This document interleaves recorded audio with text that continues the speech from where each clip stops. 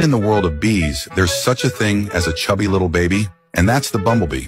This pudgy cutie loves to wiggle its butt and looks like a tiny bear with wings. While other bees flit around gracefully, the bumblebee is so plump that the branches bend under its weight.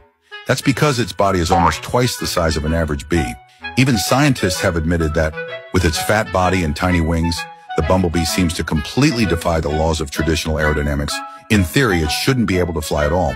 But the bumblebee doesn't care about theory. It simply beats its wings like crazy and lifts off anyway.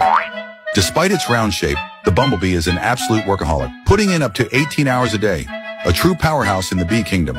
But all that buzzing and working burns a ton of energy. If it doesn't get nectar within 40 minutes, it might actually faint from hunger. Sometimes it even dozes off mid-task. Best of all, bumblebees are known for their gentle nature. Unless seriously threatened, they rarely sting. In fact, they're pretty friendly. If you gently pet one, it probably won't even mind.